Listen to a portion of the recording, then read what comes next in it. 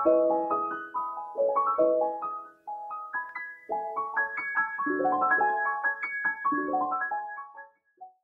everyone. I'm going to talk a bit about creative reuse as well, since that is today's topic, but that can also mean something different, I think, when you are working at a cultural history museum as compared to the art museums we've listened to so far.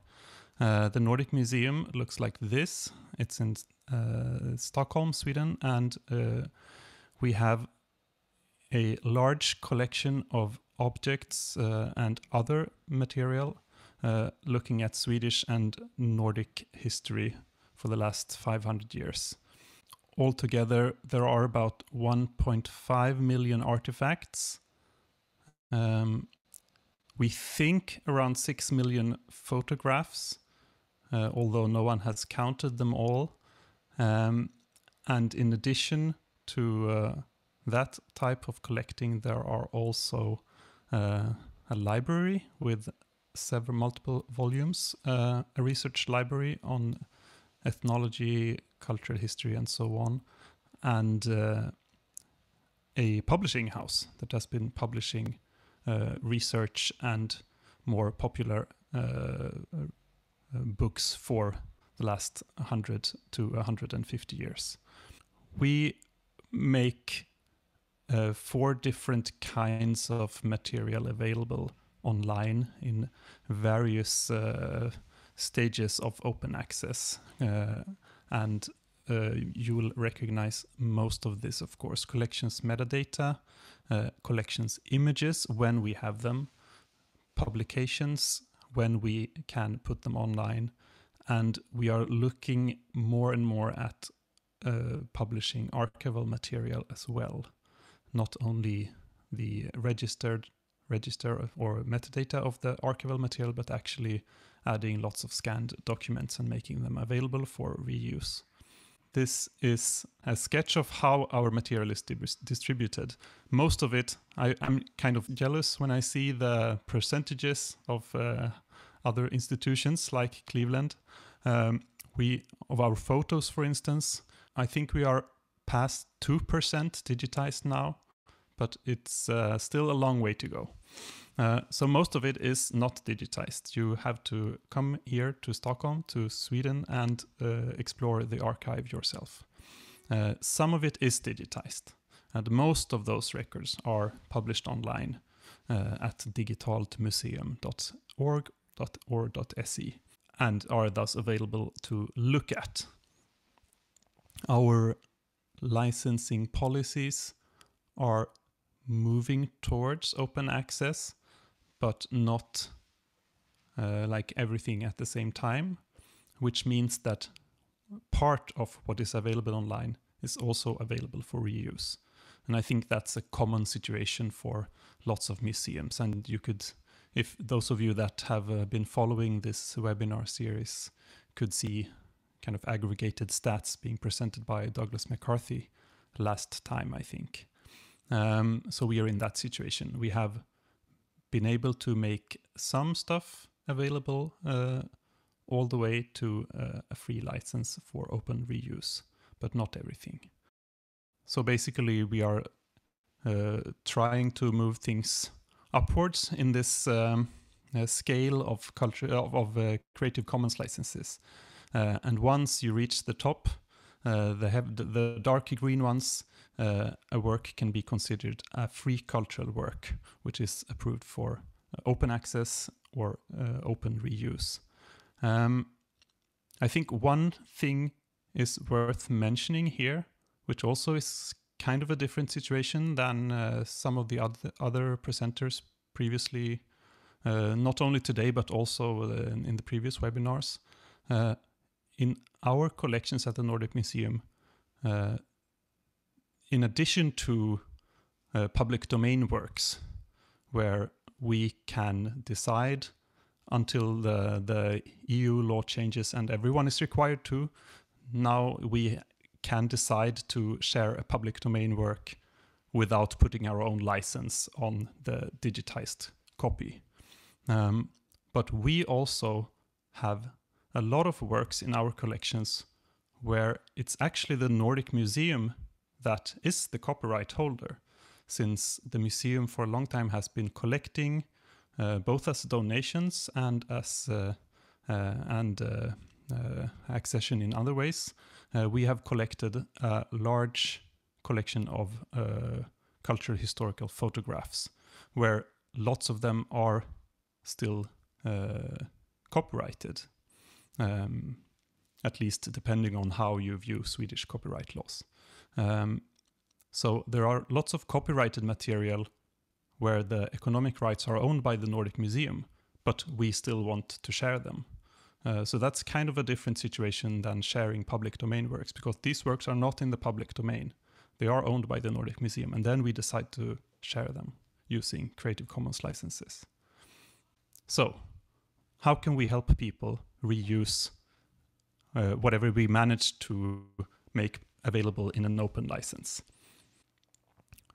To begin with, this is the situation.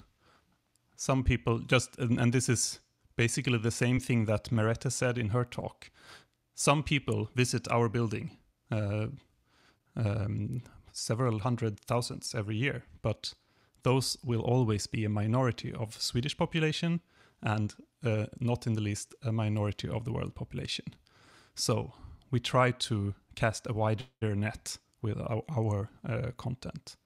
We make it available on Digitalt Museum, which is a shared online collection for Swedish and Norwegian museums, which is included in the collections management system we use. And that has a wider reach than the number of physical visitors. We make material available on Wikimedia Commons, which is bigger yet. And of course, the rest of the internet or the rest of the world is a lot greater. Free access metadata and images are made available on Digitalt Museum. So these are the images where we still have not been able to clear the rights to make them truly open access. These are shared with copyright, with unknown licenses where we can't determine the copyright holder. We believe that an image is in copyright, but we don't know who owns the copyright, for instance. So those cannot be shared on Wikimedia Commons, for instance, but we can still display them until something else is decided. Images in our own collections where we partly own economic rights, but they are shared with the original photographer, for instance. Those we can make available, but we cannot share them secondarily. Free cultural works where it's possible to license them with CC BY or more free than that. Those we can also make available in Wikimedia Commons.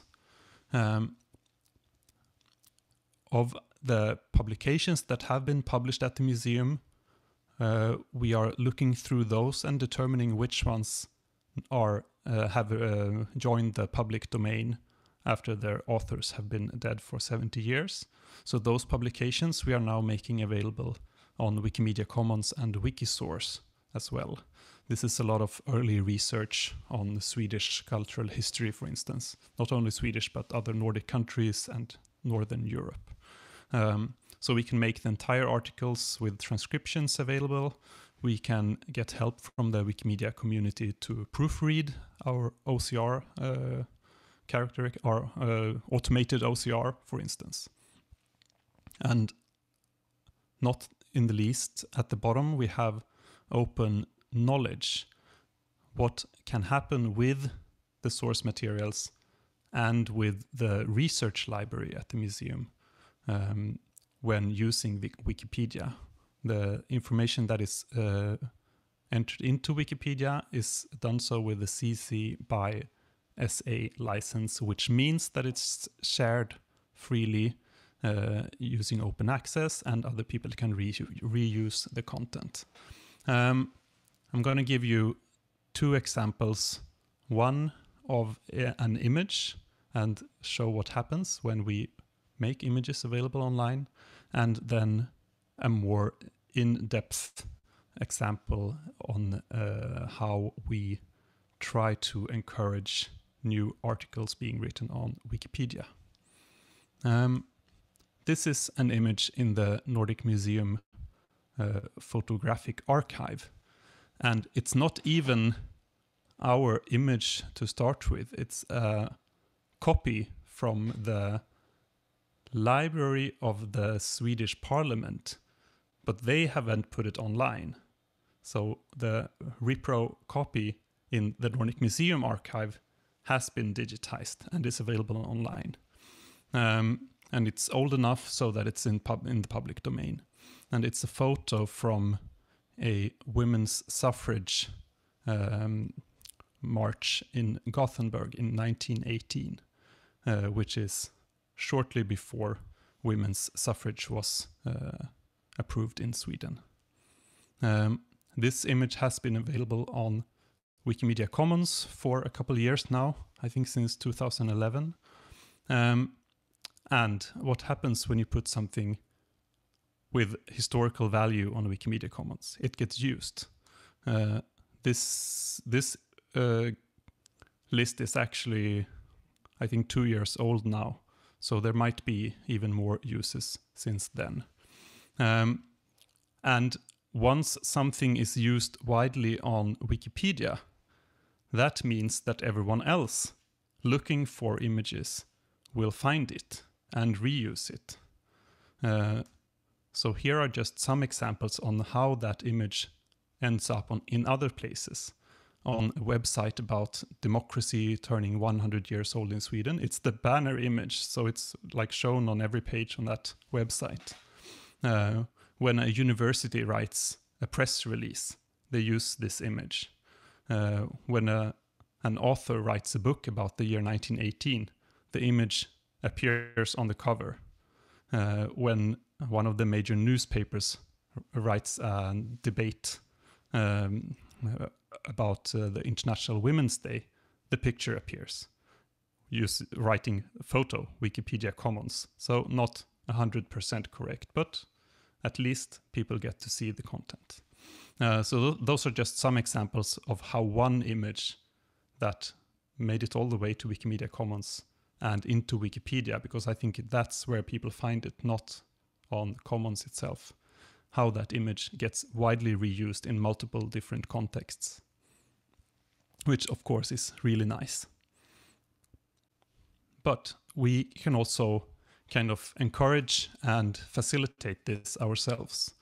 This photo is from the museum archive and library, where high school students doing their 12th year in Swedish school are writing what is called a diploma project. Before they leave the high school and move on to working or university studies, they need to make one diploma project. And this is a kind of a work where they get to try out what it's like to write a research essay for the university. And we invite them to the museum, to the library and to the archive of the Nordic Museum. And together we figure out how can they write this and publish whatever they write on Swedish language Wikipedia. We look for the cross-section here, something, a subject or a theme that is mainly either entirely or mostly missing on Swedish language Wikipedia. So there's a gap to fill. There is research material available in the Nordic Museum, in our library. There might be archive material, there might be an exhibition. But most importantly, it's interesting to the student because that's when they actually want to write about it. That's when they will do a good job. So if we find that sweet spot in the middle, it usually turns out really well. The students visit us multiple times, 5 or 6 times from September to March during their last year in high school. So they return to the library, they get to know the space, they find their favorite spots, and go through these stages to select first broadly and then more specifically what they want to write about. And using our library, they find relevant research, and they are instructed by us and by Wikimedia Sweden volunteers and staff. They get to know how to edit on Wikipedia, how to analyze existing articles, look who did write which parts of these, and so on. They get an introduction to Creative Commons licenses, on how to find photos that are suitable to use. They write the articles and then they publish and celebrate. We've been running this program in a small scale for 3 years. We are doing the 4th round at this moment. They are coming to visit us next week again to look at archive photos. And the results so far during these 3 years have been 6 participating schools with more than 50 students altogether. They've added and expanded a bunch of articles on Swedish language Wikipedia, uploaded several images from not only from our collections, but from other museum or archive collections as well. We don't force them to choose Nordic museum material. And they've written about 355,000 words, 355,000 letters, including source references and those kind of things on Swedish language Wikipedia. These articles have been visited over more than 200,000 times, which is not what these students are used to when they're writing essays. Usually it's their teacher, maybe their parents, or some other student is forced to read it as well. But what they write in this project is actually used. It's on the internet, it's on Wikipedia. Everyone uses Wikipedia, whether they admit it or not. So these articles are actually being used. And that's something also that encourages these students to do a good job. So for us, not being an art museum, we do have some art in the collections, but for us, reuse is not so much about the artistic or creative reuse in that sense, but reusing our materials, or the materials in our collections rather, reusing that to create new knowledge, and not only in the scholarly sense, but in a wider participatory sense, where people on multiple levels of or stages in their life can use the material to learn something and also share that on to other people. Thank you. Thank you very much, Aron. That was really interesting, and I think it must have been amazing for the students to experience this kind of outreach with what they create. I have a question in the chat. Do you extend the invitation to schools from like far away, like not in Stockholm, but for example in other parts of Sweden? So far, the schools have been from different places in Sweden. We haven't been able to fund the travel, but if the school can afford to send students to Stockholm for some of these visits, 2 or 3 of them, the rest of them we have done online.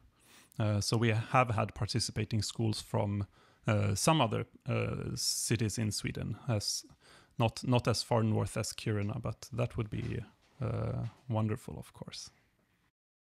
I think it was really interesting that you mentioned that because of your collections being different than, for example, art museums, you also create other things with reuse. And I think it was really interesting that you mentioned that you create new knowledge together with those students. Do you also see that you help those students establish new competencies in using, navigating the web, for example, or using online sources? Definitely. I think the part we play is that we help them understand Wikipedia in particular. But I think some things you learn while figuring out how Wikipedia works can be applied to lots of other publications as well. Although like Wikipedia is extreme in the sense that so many and so anonymous people can edit the content. So some of the lessons learned are very specific to Wikipedia, but I think in an overall sense, they hopefully get the feeling that no encyclopedic entry or no finished educational or research text is purely neutral. There's always someone who has been trying to put it together, and they have various limitations or access to various sources, and they get to try that journey themselves by finding the research, trying to put it together, and trying to express that in a short and concise way for anyone else to read.